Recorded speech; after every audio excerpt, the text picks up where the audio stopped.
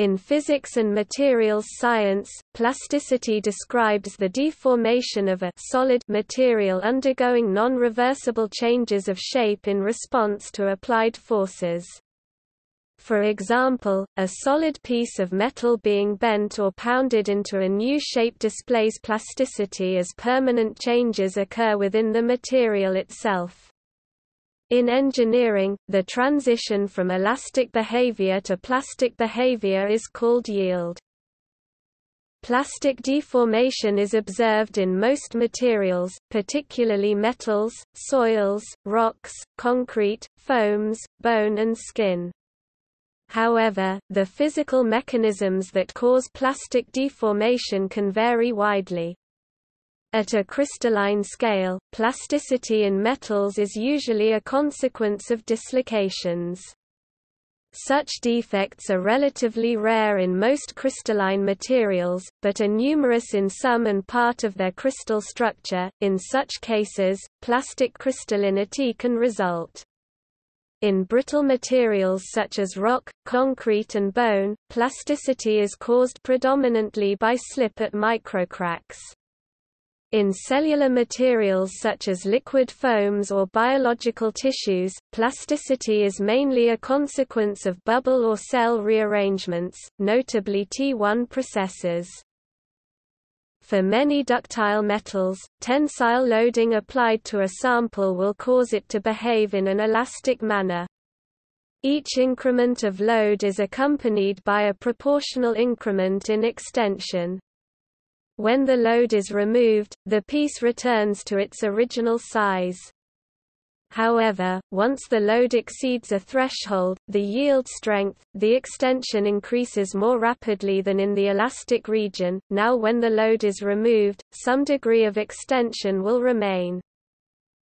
Elastic deformation, however, is an approximation and its quality depends on the time frame considered and loading speed. If, as indicated in the graph opposite, the deformation includes elastic deformation, it is also often referred to as elastoplastic deformation or elastic plastic deformation. Perfect plasticity is a property of materials to undergo irreversible deformation without any increase in stresses or loads. Plastic materials with hardening necessitate increasingly higher stresses to result in further plastic deformation.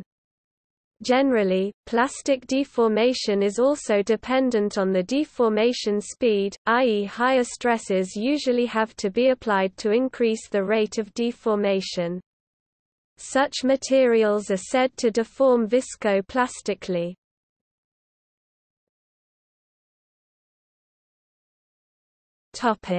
Contributing properties. The plasticity of a material is directly proportional to the ductility and malleability of the material.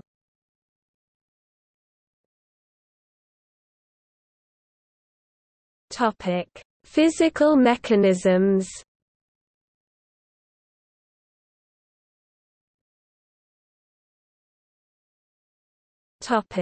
Plasticity in metals. Plasticity in a crystal of pure metal is primarily caused by two modes of deformation in the crystal lattice, slip and twinning. Slip is a shear deformation which moves the atoms through many interatomic distances relative to their initial positions. Twinning is the plastic deformation which takes place along two planes due to a set of forces applied to a given metal piece. Most metals show more plasticity when hot than when cold. Lead shows sufficient plasticity at room temperature, while cast iron does not possess sufficient plasticity for any forging operation even when hot. This property is of importance in forming, shaping and extruding operations on metals. Most metals are rendered plastic by heating and hence shaped hot.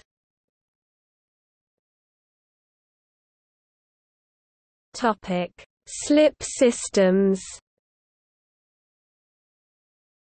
Crystalline materials contain uniform planes of atoms organized with long-range order. Planes may slip past each other along their close-packed directions, as is shown on the slip systems page. The result is a permanent change of shape within the crystal and plastic deformation. The presence of dislocations increases the likelihood of planes.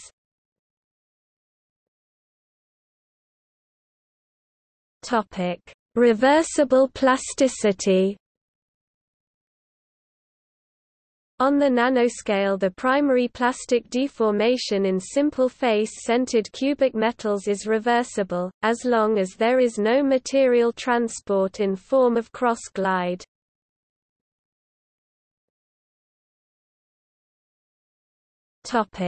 Shear banding. The presence of other defects within a crystal may entangle dislocations or otherwise prevent them from gliding. When this happens, plasticity is localized to particular regions in the material. For crystals, these regions of localized plasticity are called shear bands.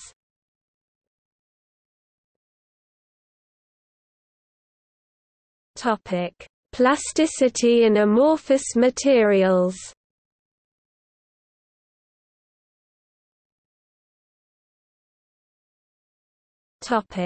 Crazing. In amorphous materials, the discussion of dislocations is inapplicable, since the entire material lacks long-range order. These materials can still undergo plastic deformation. Since amorphous materials, like polymers, are not well ordered, they contain a large amount of free volume, or wasted space. Pulling these materials in tension opens up these regions and can give materials a hazy appearance. This haziness is the result of crazing, where fibrils are formed within the material in regions of high hydrostatic stress. The material may go from an ordered appearance to a crazy pattern of strain and stretch marks.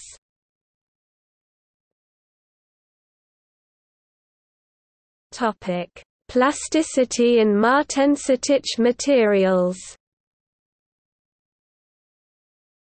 Some materials, especially those prone to martensitic transformations, deform in ways that are not well described by the classic theories of plasticity and elasticity. One of the best-known examples of this is nitinol, which exhibits pseudoelasticity, deformations which are reversible in the context of mechanical design, but irreversible in terms of thermodynamics. In the case of iron, the martensitic phase transformation from BCC to HCP phases induces significant work hardening.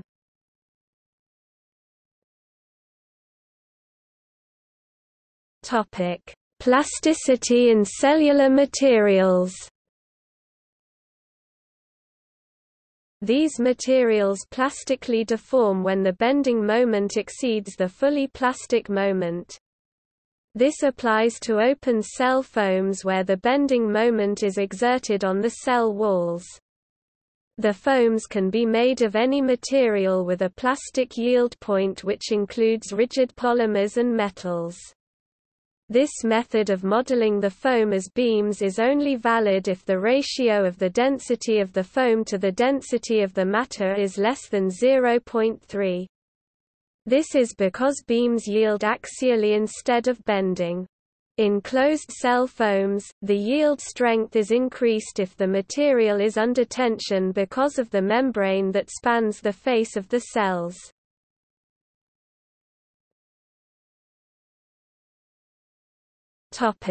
Plasticity in soils and sand. Soils, particularly clays, display a significant amount of inelasticity under load.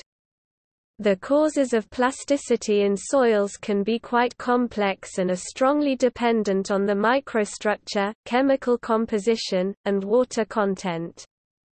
Plastic behavior in soils is caused primarily by the rearrangement of clusters of adjacent grains.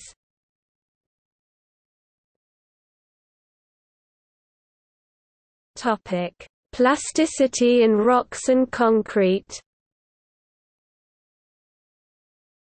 Inelastic deformations of rocks and concrete are primarily caused by the formation of microcracks and sliding motions relative to these cracks. At high temperatures and pressures, plastic behavior can also be affected by the motion of dislocations in individual grains in the microstructure.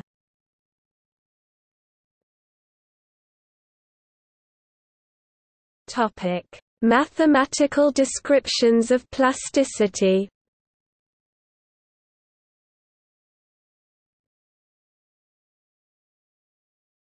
Topic: Deformation theory. There are several mathematical descriptions of plasticity. One is deformation theory, c.e.g. Hooke's law, where the Cauchy stress tensor of order d1 in d dimensions is a function of the strain tensor. Although this description is accurate when a small part of matter is subjected to increasing loading such as strain loading, this theory cannot account for irreversibility. Ductile materials can sustain large plastic deformations without fracture.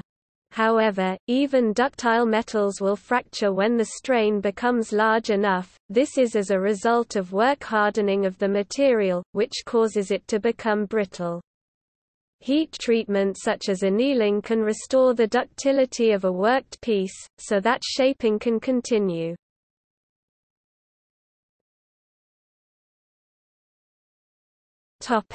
Flow plasticity theory.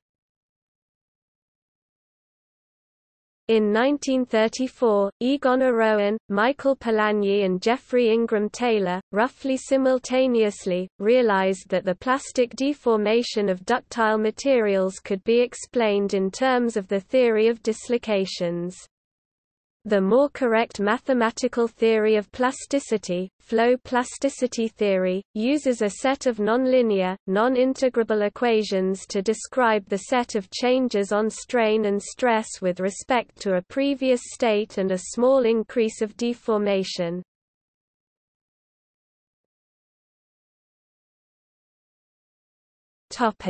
Yield criteria. If the stress exceeds a critical value, as was mentioned above, the material will undergo plastic, or irreversible, deformation. This critical stress can be tensile or compressive.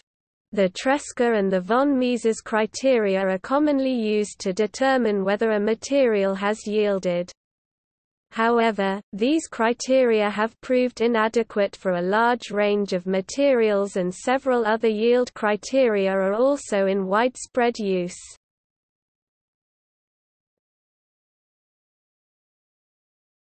Tresca criterion.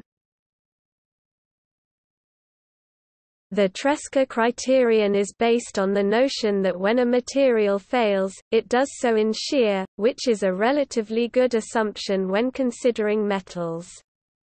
Given the principal stress state, we can use Moore's circle to solve for the maximum shear stresses our material will experience and conclude that the material will fail if sigma 1 minus sigma 3 sigma 0 display style sigma underscore 1 sigma underscore 3 geq sigma underscore 0, where sigma 1 is the maximum normal stress, sigma 3 is the minimum normal stress, and sigma 0 is the stress under which the material fails in uniaxial loading. A yield surface may be constructed, which provides a visual representation of this concept. Inside of the yield surface, deformation is elastic. On the surface, deformation is plastic. It is impossible for a material to have stress states outside its yield surface.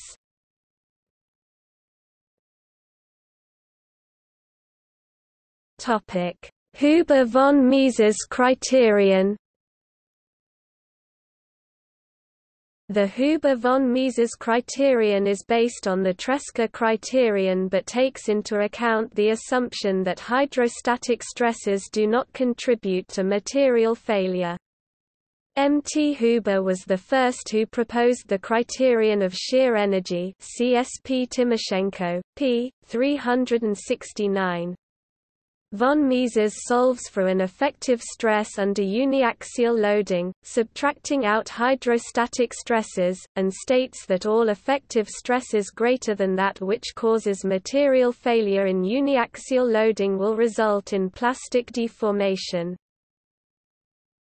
Sigma V 2 equals 1 2 sigma 11 minus sigma 22 2 plus sigma 22 minus sigma 33 2 plus sigma 11 minus sigma 33 2 plus 6 sigma 23 2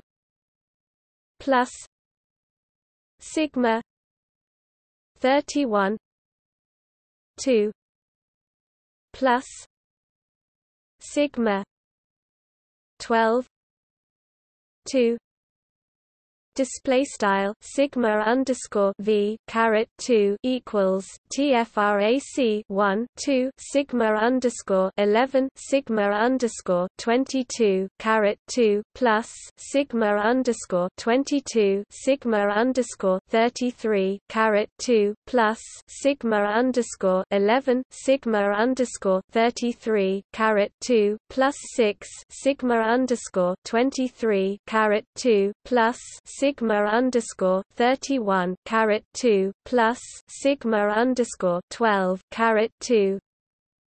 Again, a visual representation of the yield surface may be constructed using the above equation, which takes the shape of an ellipse. Inside the surface, materials undergo elastic deformation. Reaching the surface means the material undergoes plastic deformations.